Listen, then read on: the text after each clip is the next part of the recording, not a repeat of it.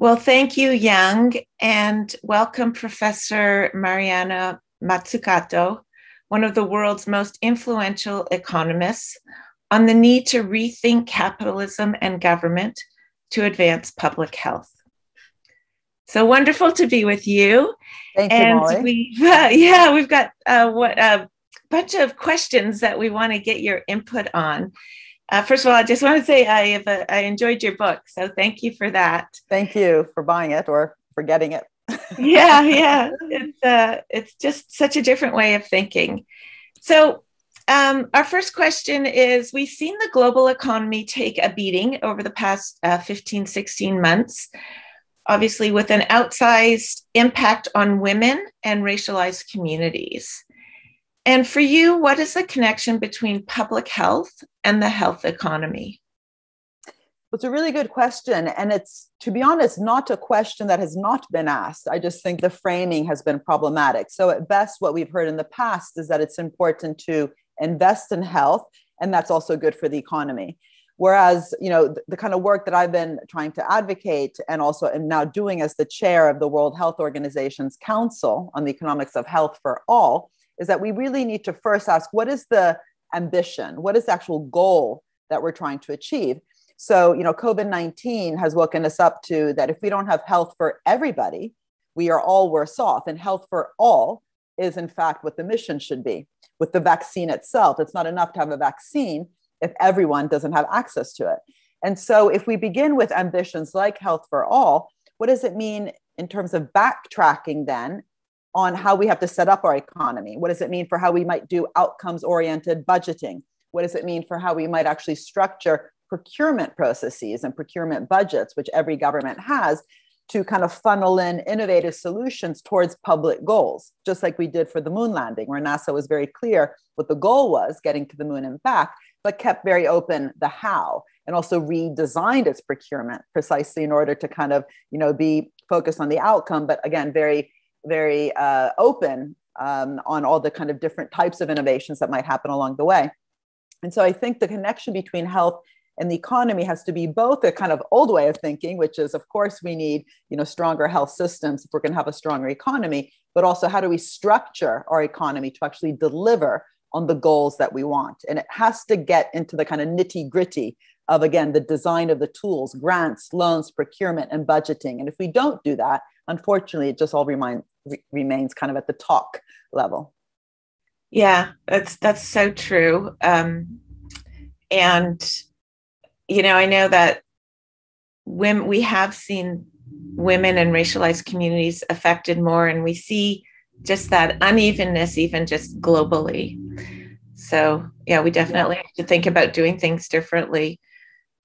Thinking about COVID some more, COVID has focused government attention on driving tangible healthcare and public health outcomes. And what are some of the examples of jurisdictions that have effectively leveraged and pivoted their public health resources in ways that will last beyond the pandemic? Well, hopefully we have examples of that. I think what we have currently are different patchy things that are happening that we can learn from. And the challenge really is to kind of scale up those lessons. So I actually co-authored a report with Achim Steiner, the head of UNDP, looking precisely at those parts of the world like Kerala, a region in India, Vietnam. These are two developing regions which actually did quite well during the pandemic, especially given the context that they're facing on their own developmental trajectory. But they did well because they had made investments within their own state institutions, and also in terms of actually fostering dynamic partnerships between the public sector, the private sector, civil society organizations on the back of previous crises they had, both health and other, like the Nipah virus outbreak.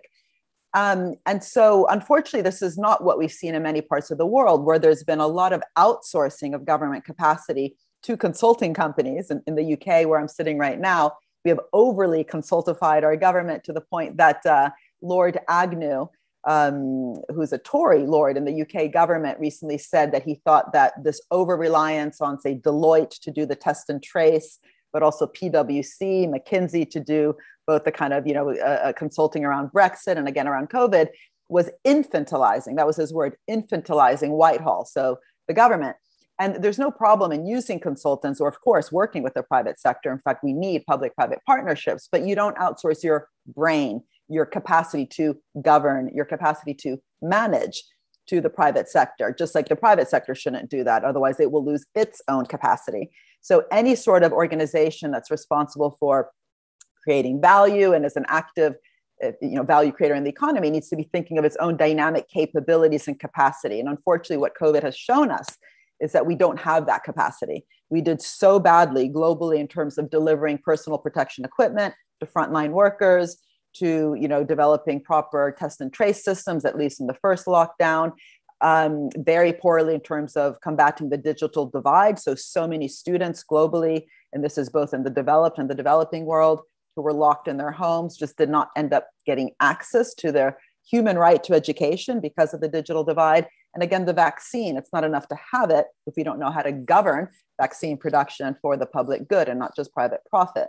And so, these are all real wake-up calls on the need to invest in the ability to govern all those different processes. And, that includes, by the way, in the private sector, what we've seen over the last kind of half century in many private companies is this obsession about just maximizing shareholder value. And, that means that you have companies like Pfizer, for example, or Exxon in energy, investing a huge amount or spending a huge amount of their profits just on buying back their shares to boost stock prices, stock options, and executive pay. And so this lack of reinvestment of profits into the economy is a huge problem. And so, that stakeholder value notion, purpose-driven corporate governance, and mission-oriented public sector policy that we just talked about, but also the investment within the public sector to deliver on goal-oriented policies by rethinking how to do procurement in dynamic ways and so on. All these, I think, are really important lessons.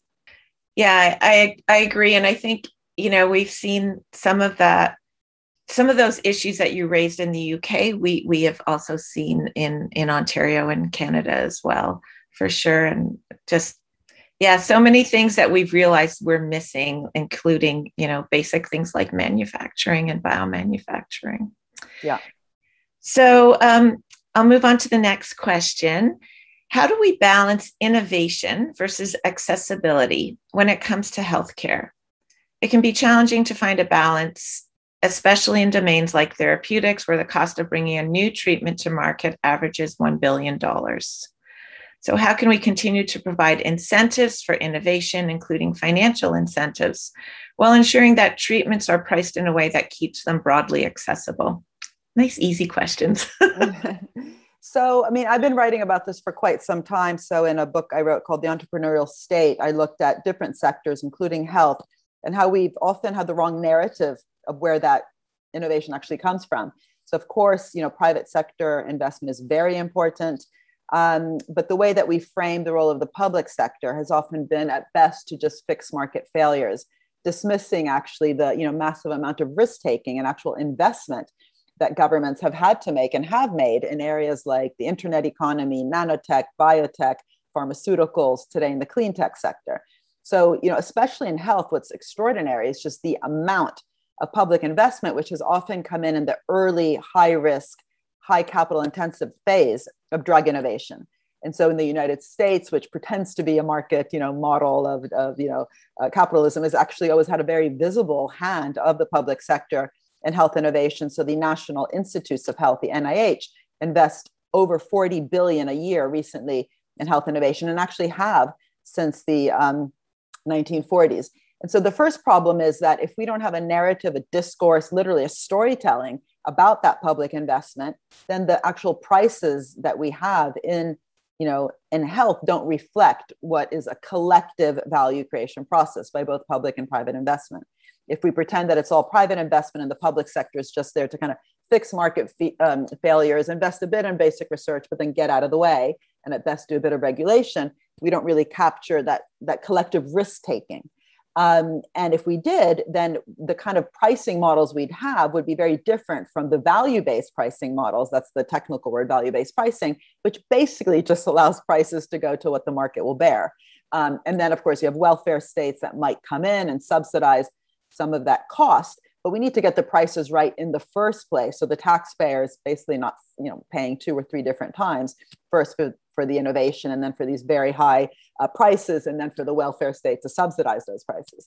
And what's extraordinary in the US is the government has, by right, legally, the ability to apply margin rights to the prices of drugs that they've contributed to, but they've never actually implemented those margin rights, which shows, I think, that there's also a confidence problem. If you don't talk about yourself as a co-investor, you then don't have the confidence to say, oh, but wait, we must make sure that the prices actually reflect that. Second, the intellectual property rights, so patents in this area have, I think, really been abused. There's nothing wrong with having patents. I'm not against patents, but we need to make sure they're structured, again, towards common good objectives, because patents are a contract between the state and business for 20-year monopoly profits, basically.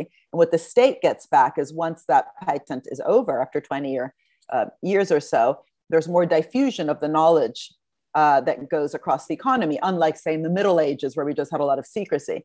But that's only if they're structured in such a way to enable those kind of knowledge spillovers at the end of the patent. If in the meantime we're patenting too much upstream, so the tools for research are being patented, and if the patents are too wide, so actually blocking any sort of learning around an area, and so patents just used for strategic reasons, and if they're too strong, hard to license, this leads to what William Baumol, a very well-known economist who passed away some years ago, called unproductive entrepreneurship, or in my book called The Value of Everything, I called value extraction.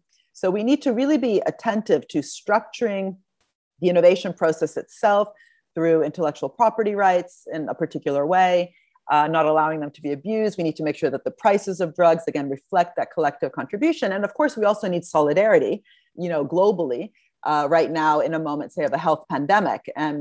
But we can't just rely on, say, charity, whether that's philanthropies during the, in different health areas, or right now, with the G7 agreement to donate 1 billion doses when we actually need 11 billion. We also really need to change the production structure. We need to govern innovation differently. In other words, we need to change how the business model itself is structured, as opposed to just relying on handouts. Yeah, and I really like what you said about government investing in innovation. In Canada, we do see our government investing in research, but that's more at the invention stage, and the innovation stage is really investing in companies more to take advantage of those inventions. So there's programs in the US, even small programs like the SBIR, that we don't quite have in Canada, that I think are hugely effective in terms of mobilizing those highly innovative companies at the very early stages.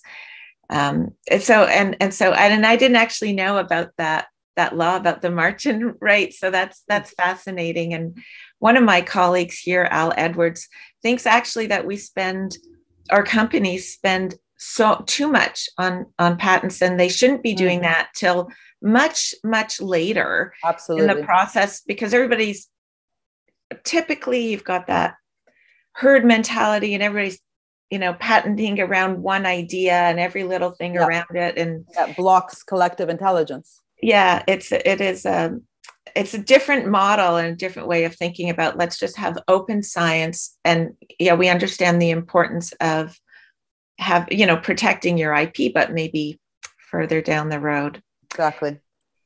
Okay, so when we look at the global scale, we see that, and you talked about this already, that disparity playing out when it comes to vaccine administration and distribution. And that gulf is emerging between, it's amazing actually how rapid everything has happened within this pandemic, right? And this gulf is emerging between wealthy and developing countries. So you just mentioned donating 1 billion, we need 11 billion. How can we ensure vaccines are equitably available around the world? I mean, there's only so far that, again, charity can go. I think we need to really question whether vaccines should be produced in a for-profit kind of model. I think that's one big question. We know that with the health pandemic, again, unless vaccines are available to everyone, it's not going to work. We're all going to remain unsafe. And so, there are certain items that for sure in even modern day capitalism, we can talk about as having to be produced with a very different type of governance structure. And I think vaccines are one of them. I think, what we've seen with the vaccine is you have both the vaccine apartheid, which is what Dr. Tedros is calling it, when you have, 80% of the doses being hoarded by 5 or 10% of the countries, but also coming back to this issue of intellectual property rights, this idea of having either a patent waiver or a patent pool is very important, because that, again, goes to the business model, the innovation model itself. So the idea is we have to rely less just on kind of, voluntary charitable givings in this space, and much more on actually mandatory different ways to produce in the first place. And hence my kind of emphasis on intellectual property rights. We can also, of course, use more things like prize schemes, which have actually been very important in different types of innovations in different sectors, where, governments and philanthropies can be using, prizes for, companies that actually come up with certain types of inventions. So we don't have to rely on patents and the price system to be the kind of only types of incentives we're providing to the private sector. And especially, again, in an area that has such a strong public good dimension. But I mentioned in passing before this concept of collective intelligence. And I think if you look at the different discussions that are being had across the world, for example, the idea of a people's vaccine that was especially put forth by the Costa Rican government, and again, talked about by people, including Dr. Tedros at WHO, really the idea there is also to ask, how do we best, share knowledge? How can we construct real kind of collective intelligence in terms of the tools, the therapies, and not only the vaccine in a COVID pandemic? And what does it mean then to structure public-private partnerships in such a way that does foster that collective intelligence instead of just kind of, private rent seeking? And your point before about procurement and SBIR in the US, I think what's so interesting about the US model is that it's mainly been applied just to wartime scenarios. Or again, in my book, I talk about the space race, where because the government really saw it as an urgent priority, they then, put the full weight of government behind a project, the Apollo program. And we're very clear that that required a change in the procurement practices. In fact, they moved it away from a cost plus model towards a fixed price model with incentives for innovation and quality improvement, which kept both costs low, but increased the innovation outcome. And I think, and by the way, they also had a no excess profits clause, which was so interesting, precisely because NASA saw itself as, a key contributor to the process. They thought, well, we need to be sharing the rewards. And they put a no excess profits clause, which we don't have, by the way, today in space, where, the space race is becoming, again, almost a playground for billionaires to do their pet projects on the back of a huge public infrastructure. So, coming back to the issue around health, how do we actually structure the tools on the ground to foster the kind of, outcomes that we want, while keeping very open the innovation space and redesigning things like procurement and so on to deliver that? And by the way, when the US Department of Defense invests in health, because they do, because soldiers die, on the war field, and it's not just the Department of Health that makes those investments, they have been much more careful to make sure that the deal, the contract between the state, say through DARPA, and the pharmaceutical companies, is the correct deal, is a symbiotic and mutualistic deal. So they make sure that the soldiers on the ground actually have access to the medicines that they helped fund. Somehow we've forgotten to do this with the departments of health. We just put in all this money, into the health innovation system, and then don't make sure to structure the deal in such a way that the citizens co-investing in that process get access. Yeah, and I think, when you're investing in early stage research, it's harder to draw a straight line between an invention and here's a product, right? And so I think that could be a whole discussion on its own. There's lots of uncertainty. Risk and uncertainty are different. Risk, you can actually model like a probability distribution around it. Uncertainty is when you just really don't know. And innovation is very much characterized by uncertainty. So that kind of sharing of that uncertain space, but admitting that all the different actors have to do that, as opposed to assuming that one will just de-risk the other, I think is itself part of the narrative change. Yeah.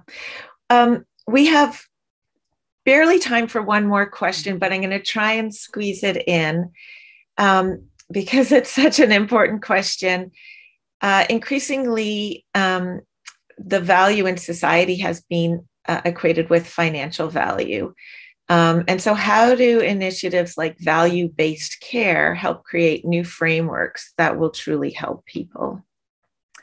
Well, again, a very interesting question, and it's related to your first question when you were talking about women and also lots of different vulnerable groups, really in some ways being hurt the most from this pandemic. And that includes many healthcare workers who are women and who are often not valued. So when we have a system whereby we confuse price with value, which was the thesis of my book called The Value of Everything, then we get this tautology where we assume that just because a part of the population that, for example, is getting paid a lot, like Goldman Sachs workers, they must be more valuable. And this is why Lloyd Blankfein, after the financial crisis, he was the CEO of Goldman Sachs, had the guts to say that Goldman Sachs workers were the most productive in the world. You might laugh at it, but he was right. If we look at productivity in terms of output per labor, when we don't know how to value the output of, say, public health workers, because the actual output might end up being free to the consumer, then we are only valuing the input, right? So that's why we, again, coming back to the narrative and the storytelling, we talk about public investments in health, not as investment, but expenditure and costs, right? And that, in fact, feeds the kind of austerity, which, by the way, I really fear we're going to have again, because there's lots of money being put into the system through COVID-19 recovery funds. And already there's all this talk about, the deficit, the debt, we're going to have to then, claw back. And that clawing back, which sometimes is called austerity, is exactly what made this health pandemic much worse than it actually had to be. So knowing how to value the work of women, of carers, of public health workers, of public school teachers in such a way that is both, if you want, valuing them so the price of their labor is properly compensated, but beyond the kind of income side of the discussion, which would bring us to another conversation, the actual output of what has been produced in the system. If we don't know how to value that, for example, in GDP, because there's no price to it, we have a huge problem. So GDP, in fact, doesn't include the proper value of a well-structured, dynamic, creative public education or public health system when it's free at point of use, which is absolutely mad if you think about it. In the modern 21st century, we just look at the inputs, the cost of the teachers, the cost of the nurses. So I think, similarly, making sure that we're not confusing that the prices of drugs are also, including the value of all the different types of collective value creators that I talked about before, public, private, third sector is increasingly important. That also is very, key, but that means we need a theory and a narrative of value as collectively created. Instead, in economic theory, we still assume that value is just created in business, and then it's facilitated or at best enabled, or the market is fixed by the public sector. And that's why so many of these initiatives that you and I are talking about need to be accompanied by a new theory, a new framing, a new narrative. It's not just about better policy. Yeah, well, I know you've written so many books and opined on so many important aspects of our society. And I'm sorry that we don't have, 200 minutes and we only have 20. But I want to thank you so much, Professor Mariana Mazzucato. That was just thrilling for me to have the opportunity to be with you, even online, remotely, and learn just a little bit from you. I want to tell the audience to stay tuned, please. We have the Investor Roundtable coming up in just a few minutes, and enjoy the rest of your day. Thank you. Thank you so much. I really enjoyed it.